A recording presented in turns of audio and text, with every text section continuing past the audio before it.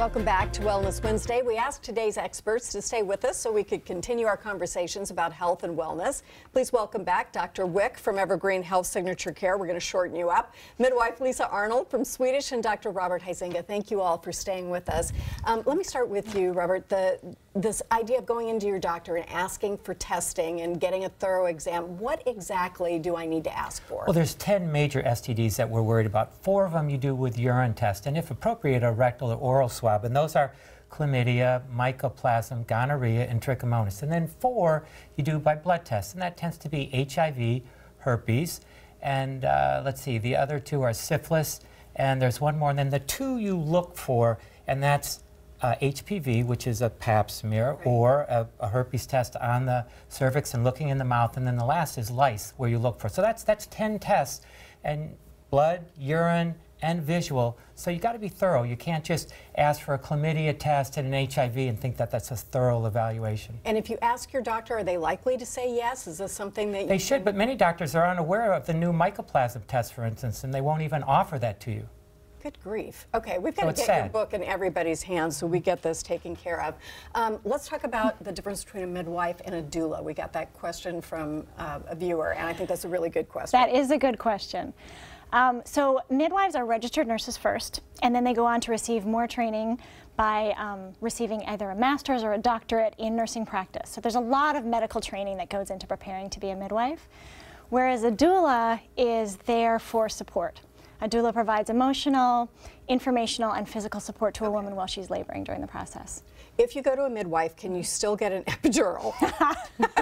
Absolutely. Really important question for most women. There is no best way to have a baby. You know, we will inform women about the different options and answer any questions that she has, and then we encourage each woman to make the choice that feels best for her, and our role is then to support that choice. Whatever makes her feel empowered is the best choice for her. Well, and perhaps that pregnant woman can use the guided meditation that you talked about. And there are loads of apps for that, right, that are low cost or free, so anybody can do that. But let's talk about some other ways that we can make a daily practice out of controlling or managing stress. What do you suggest? So 2 things I tell my patients all the time. One is, don't wait till stresses get to you. Start practicing these things that we discussed from now when you're not stressed, and introduce them to your children, because our kids are growing in a more stressful society than we grew up in. And so introduce them to meditation, yoga, everything that we discussed, good nutrition. So don't wait till stress gets to you. Be ahead of the game so you prevent stress. The second one is, if you're already going under a lot of stress, don't end your day without trying at least one of the few things that we discussed. Incorporate a couple of things into your day-to-day life. Don't end your day accumulating stress and carrying it over to the next day. Try to resolve that before you go to sleep at Mm-hmm. night. That makes sense. Dr. Huizenga, another question about prevention of STDs. You mentioned that condoms don't always work. Most people think, well, there's an over-reliance on condoms. Exactly. Most people think that's going to work and that's it. What should we be doing? We've got vaccines, tremendous vaccines against the various types of herpes, and we've got vaccines against the various types of hepatitis and HPV. And then we now have medication that you can take preventatively, prophylactically for HIV, as well as chlamydia and syphilis. And these are avenues that are very rarely employed fully.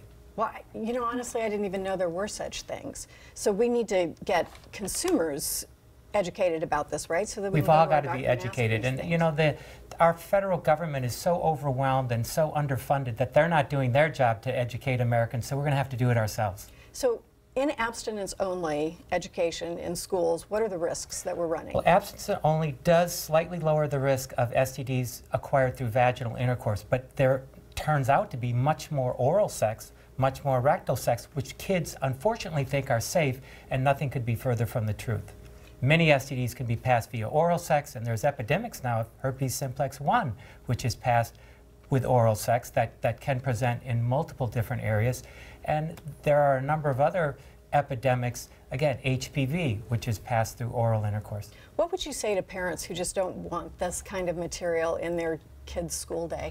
Get your head out of the sand and accept reality, and let's accept sex, which is a great, healthy activity, and let's make it safe and enjoyable.